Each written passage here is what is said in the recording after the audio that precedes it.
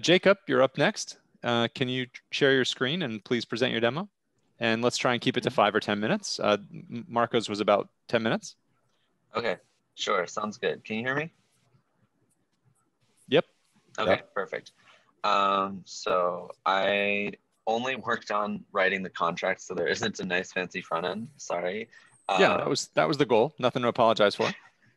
So I'll send the link to just the GitHub gist that I put the code on earlier today, so you can follow along, and I'll also share my screen so you can look at it. So, okay. So I wrote a contract that will support setting wagers on like the value of certain things, like maybe a stock or a cryptocurrency, and then an oracle will update those values at a particular time, and whoever wins a wager at a particular time will just, the winner takes all, kind of. Yeah. So I kind of modeled this after a lot of the different Near demos that I saw. Also, this is written in assembly script instead of Rust, because I'm a lot more familiar with TypeScript. I'm a web developer by day. Yeah, so I suppose we can go through this. There is a couple things to note, that these functions are not intended to be used in regular times. It's just because I messed up my storage a bunch of times, so I needed to clear it out. Yeah, so I suppose we can start from minting, which is down here. This follows very closely to the fungible token kind of idea here. As I was writing this, I was thinking it might actually be a better idea for me to like create my own separate fungible token contract and then have some inter-contract communication here, like one that manages the wagers and one that manages the currency. But I didn't get around to doing that. Pretty much all it does is it sets the minter of the contract as the one and only oracle who can update the values of symbols at particular times. So that's kind of like an improvement that I could see for this contract, is allow multiple oracles to register themselves for different symbols. So after we mint, we have our standard, get functions, get balance for a user, get the total supply, transfer, nothing too much interesting there. But this is where things kind of start to get more unique under the create wager function, where any user can create a wager for a symbol. They can choose whether they're going, then they choose a value that they predict that symbol will either fall below or go above. That's what this Boolean flag says, is if they're betting that it goes above or below that value, how much they're betting that it will do that, and at what block timestamp. And we have a bunch of assertions to make sure that all the values are sane. We create a wager object and then update a couple of data structures with the wager's ID, so that we can associate wagers with a user, and so that we can associate wagers with a symbol. So for example, a symbol would be something like BTC for Bitcoin if you're betting on the price of Bitcoin, or it could be something like, the symbol for Tesla if you're betting on the stock market. Okay, so then another user can accept a wager given by their ID. Couple of just sanity assertions here, making sure that you can't accept a wager that's already expired, making sure that someone else hasn't accepted the wager already, and you also can't accept your own wager, because that would be dumb. Yeah, and so then it just fills in either the over or the under field, whichever was empty, with whoever's accepting the contract, or whoever's accepting the wager rather, and updates a couple of those lists again. You can only delete a wager if it hasn't already, you can only rescind a wager, delete a wager. That's a helper function. So this is an actually exported function. You can only rescind a wager if no one's accepted it yet, and then it will restore your balance. By the way, so this kind of has its own fungible token that is minted along with this contract, more or less. So whenever you create a wager, it takes some of your balance and ties it up in that wager. So it removes that from your actual user balance. But the wager is still tied to your account ID. So you can still recover that if you rescind the wager before it's been accepted. Okay, and then only the Oracle is allowed to report a symbol. So for example, you're going to update the contract with the price of Bitcoin. And so then you're going to get all of the wagers that are associated with the BTC symbol. And then this is kind of expensive. I haven't really written many smart contracts. Writing a loop is probably going to be relatively expensive. So I'm trying to figure out if there's a better way, more optimal way to do this. I didn't come up with anything. So it's just, this would just be rather expensive to run if you have a lot of wagers on a particular symbol. But then it checks that the wager's time has passed and that the wager has been accepted. Then it will distribute the winnings based on the simple algorithm of determining if the symbol value is above the value or if the symbol value is below the value, and it will distribute the winnings to the under or over better accordingly. Otherwise, in the chance that there's a tie, it will just distribute them evenly.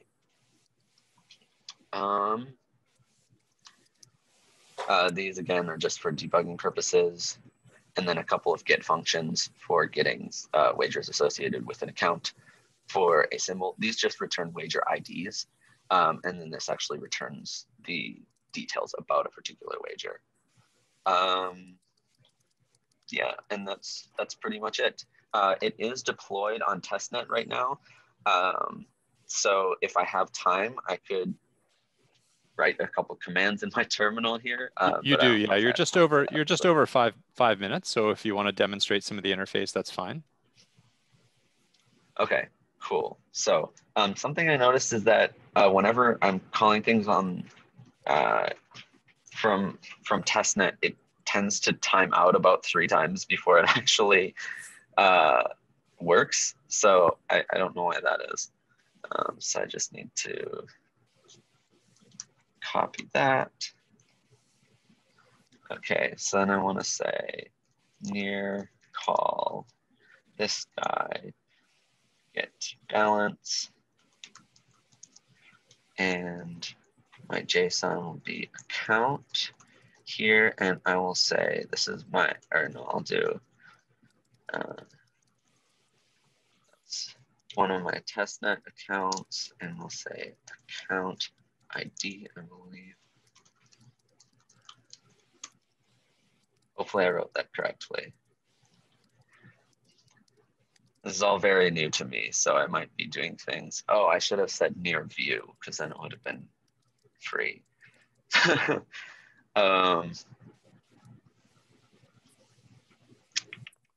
So I think this account has around 4,000 tokens, which is not very many because the total supply is that much, which is a lot.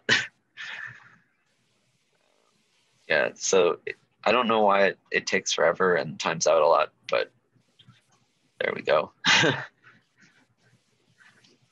Okay. Oh, yeah. Okay. So it has about 9,000 tokens. And then I can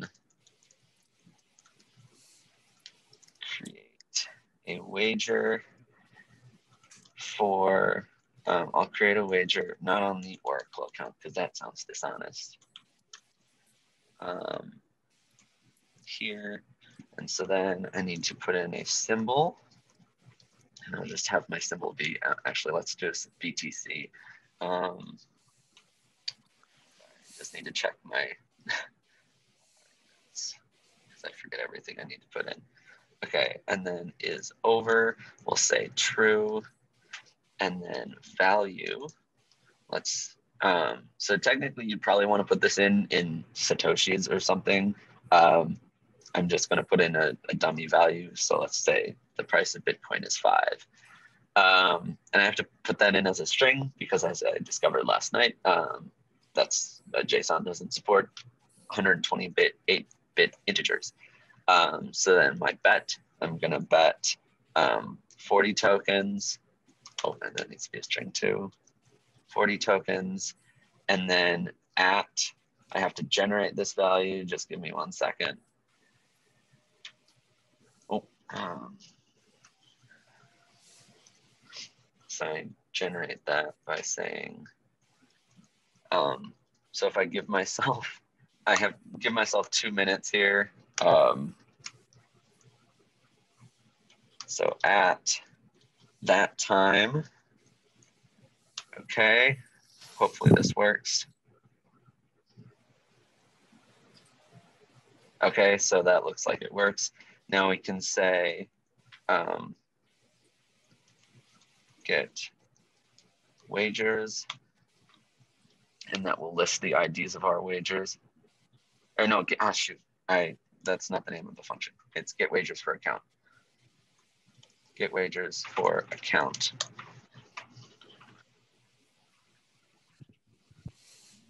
Which is also a view call.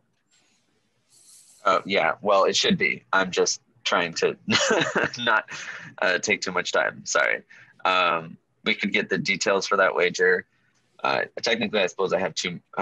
I have to accept it too. So sorry, just a second.